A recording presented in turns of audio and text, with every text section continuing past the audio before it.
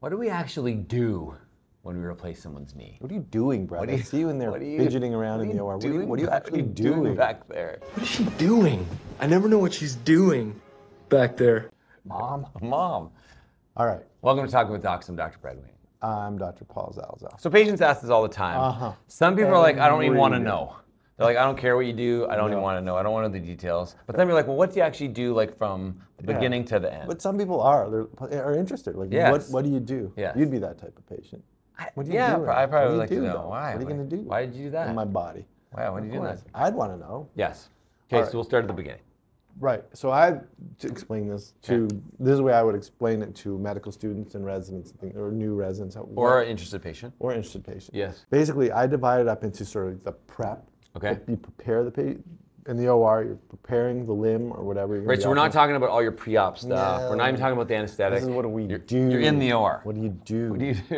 Okay. So you prep the patient. Yep. Then there's the approach. Yep. The bone preparation. Yep. The implantation. Yep. Closure. Love it. Okay. So simple. You got to have closure. It's like a grade 8 essay. I right. like it. It's impressive. Yeah. So start at the beginning. Okay. So the patient's prepped, right? Yep. So we prep and drape the patient. We have help with obviously there's a team, right? It's not just us alone. We have assistants, we have nurses. Yep. And so the limb is prepped. We're talking about total knee replacement. And those general principles are for any orthopedic sort of procedure that requires an implant. Now, I didn't say a couple other things that in the prep part, we have people that clean the room, people that bring all the instruments and the implants and all that stuff. So there's a whole group of people involved. I know. We have people that build the hospital. Sure. Okay. If you want to go way back. People that founded this country. Way back. Yeah, that's right. When the earth began. Yeah. Okay. One-celled creatures that came out of too far. Came out of the ocean. All right. So the limb is prepped. So that means you're using some kind of antiseptic prep on it to kill the bacteria in the skin. Right. Because you want to prevent infection. And bacteria that we have, they're not notorious. They're just everywhere. We have them on us right now. So it's just to get a skin. We don't want an infection. Yeah. Okay. So here we go. Leave a comment if you have no bacteria on your body. Okay. So you prep it and we drape it. Okay.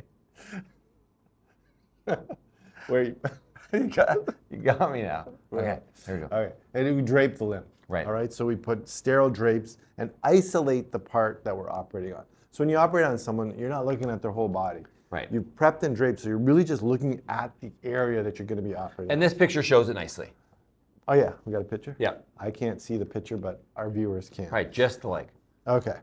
All right, so that's the prep. Yep. And then the surgical approach. So if we're talking about a knee, why don't you take us through your surgical approach to the knee? Yeah, so generally speaking, I would make an anterior midline incision. So it's in the front, it's right down the middle. Sometimes if someone has had a recent or significant incision in the past, if you can incorporate it safely so you still can do the operation, you can use the old scar. But don't get mad if your surgeon chooses to make a second scar, it's because they want proper access to your knee to do the operation correctly. Yes. It's a little bit about the cosmetic stuff, but mostly about getting it to the knee properly. Yeah. And the whole goal of the surgical approach is to expose the knee appropriately so that we can go on to the next step. Right. So we cut through the skin and the fat, and then that brings us down onto the front part of the kneecap that's covered by some other soft tissue, and then the patellar tendon and the quadriceps tendon that connect it to the rest of the body. So now we're on top of the knee. In order to get into the knee, we do what's called an arthrotomy. And most people would use what's called a median parapatellar arthrotomy. So you cut up along the edge of the patellar tendon, around the kneecap, and then you split a little bit of the quadriceps tendon, so you have tendon on both sides. And this allows us to flip over the kneecap and look inside the knee.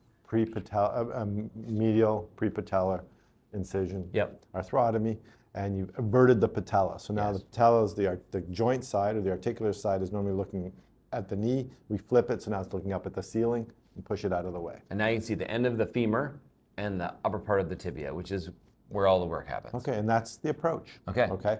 And now the bone preparation. You've got to prepare the bone to receive the implants. Okay. Okay. You can't just put the implants right on the bone as they are.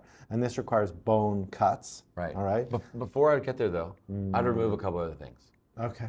So I would remove the ACL for sure. Yeah. Some people remove the PCL, it depends. Right. Most studies say that they're all about the same. Don't get too fussed about that. Right. We would remove the medial and lateral meniscus, which Right. invariably, if you have medial compartment arthritis, the medial meniscus is torn Right. and quite damaged. So we remove both of those. Now we're to the bone cuts. Sorry. Right. So yeah, those are part of the approach. Personally, for me, the medial meniscus I remove after some of the bone cuts, but the lateral meniscus I remove before the bone cuts. But there's a bit of variation there for sure. They're gone. They're gone. And then, so the bone cuts, and you can use, there's various options now to do this. Traditionally, you use like guides that you put in the bone and around the bone to measure your cuts. Or you can use navigation, computer navigation, which is what we've been using for a couple of decades 18 now. Navigation, and then an extension of navigation is a robot assisted, which we'll talk about in another video. But in any case, use some kind of help in determining how to make these bone cuts and where to make them to get your angles right. But you cut the bone, you cut off the femur, usually it's about 1, 2, 3, 4, 5 cuts off the femur, plus or minus a box cut in the middle. And really the tibia is just one cut. One flat cut. And the angle of these cuts and the position of the saw blade is all predetermined. It's not just kind of, you're not just kind of winging it. Yeah, it's very specific and very intentional, but we're kind of skipping over that part. Yeah, because you want the cuts to match the underside of the implant that you're going to be putting on. And you also probably want to make the leg straight, although with the advent of kinematic knees, maybe not, but more or less. You're changing the alignment to a certain degree of the leg. Right. And so the next step would be, now you've got your cuts, now you can use what are called trial components. Right. So now we've done our prep, we've done our approach, we've done our bone cuts. Now we're talking about implantation. Right. And we don't just go ahead and slap the implants in. We trial different ones, just like you try different shoes on. Right.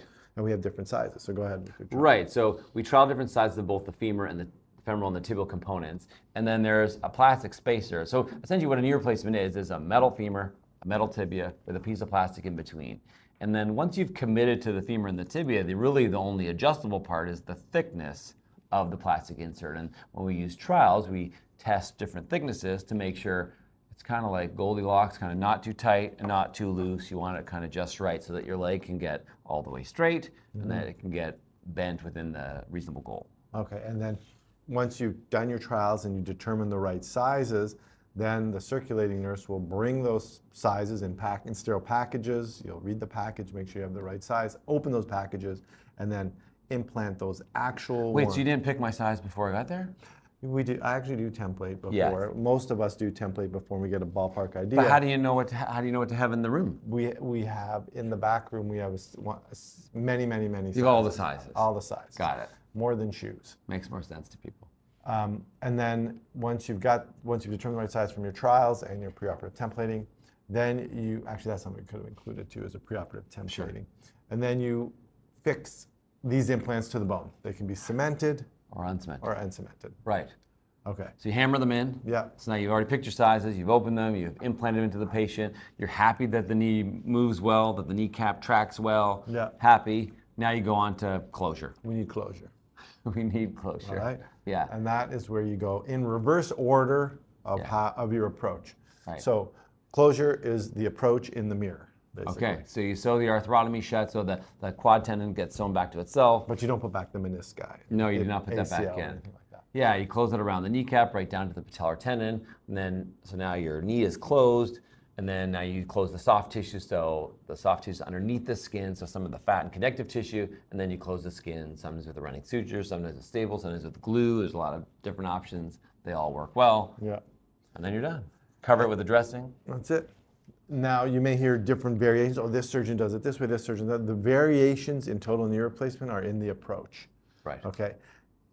It's amazing. There's so many different companies that make total knee replacements, and they all look almost exactly the same. Metal femur, plastic liner, and metal tibia. Yeah.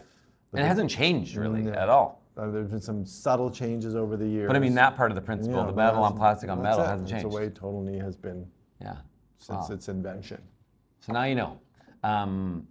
We thought it was important to share this with people. If you're going into a big operation like this, you want to be educated. If you like this video, please like it. Share your experience. Leave a comment if you're having a total knee, if you knew this, didn't know this, whatever. Yeah, and now if you ask one of us, we're just going to say, oh, watch the video. Watch the video. No, we'll explain this still too, but yeah. We'll say you can also watch the video. All right? Okay. Remember, you are in charge of your own health. We'll see you next time in the operating room.